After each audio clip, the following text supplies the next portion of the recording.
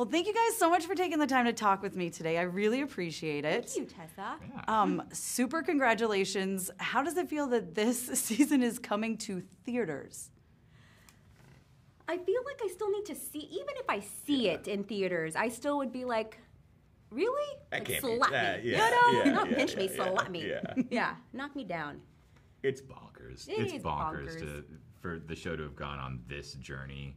And for it to go to theaters, like that's already unprecedented. It's unprecedented, but it kind of makes sense. You know, people want to share this with each other. And the images, I think, are beautiful.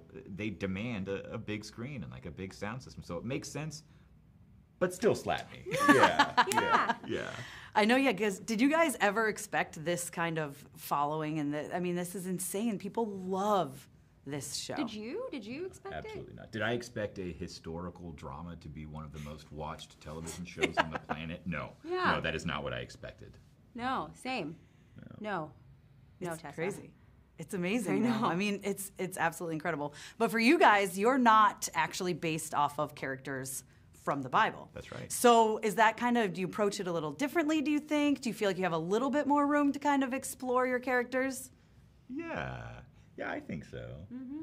We were talking about it, and like I think a lot of the other folks in the show, you know, they get to work from the inside out, right? There's like sort of personality stuff that they can glean from scripture or any of that, the literature, right? But I've had to work from the outside in. Like, here's what I know about military life. Here's what I know about civic life. Here's what I know about, you know, like Quintus is my character's name, and that means that he's probably a fifth child, you know, so maybe he didn't get to inherit his position or goods. He had to work for it. So it was like little things like that. It had to go from the outside in instead of the inside out, and I think that gives a little bit of freedom.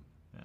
Oh yeah, which is so fun, being able to play a woman who traditionally during that time period, which I just absolutely love doing a historical piece. It's so fun. I love it. And I didn't realize I'd love it this much, I think. And that's due to the writing. Just making how they've made it, Dallas and Ryan and Tyler, our writers, how they've made it so relatable, and they've injected the humanity into all the characters. And so it really wasn't. They made it so easy. They made it real. Everything is there in the script, in their words, and you see it in the interactions with the other characters. You see it with the things that the characters are going through personally, and then just them being them. They're amazing collaborators, and we get to talk to them if we ever have questions or have ideas or just trying to understand it. Like we have those. It brings up amazing conversations of, again, the humanity of the person and the relatability of the person. Yeah. Well, you mentioned the writers. When you got the scripts for season 4, was there anything you guys were like super excited to film for the season? Something you can't talk about clearly from that face. Yes, season 4 has some pretty shocking and big moments. We have a scene. Yeah. Yeah. That one. Yeah. That one? Yeah, that one. Yeah. Oh. Yeah, and you know, a lot of times when you read, you know, a script, you're like, okay, right, and you sort of start going into homework mode right away. Mm-hmm. When I was reading the scripts for season 4, I did not go into homework mode. I went to like pacing around my apartment.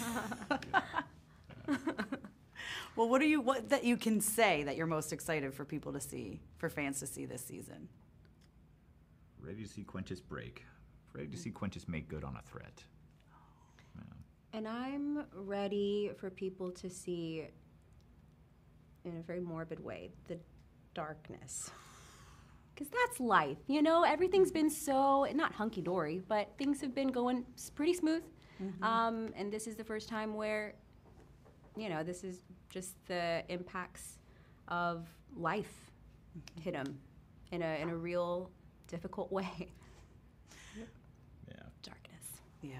Well, I mean, we know the story, so we know kind of where it's leading towards. Yes. At least there's that, right? I know, yes, So we can kind of mentally prepare ourselves for where things might go. That's right. Yeah. Awesome. Well, congratulations, guys, and thanks so much for your time today. I appreciate Thanks it. so much, You Tessa. too. Yeah, it was great meeting you guys. You Good meeting you too.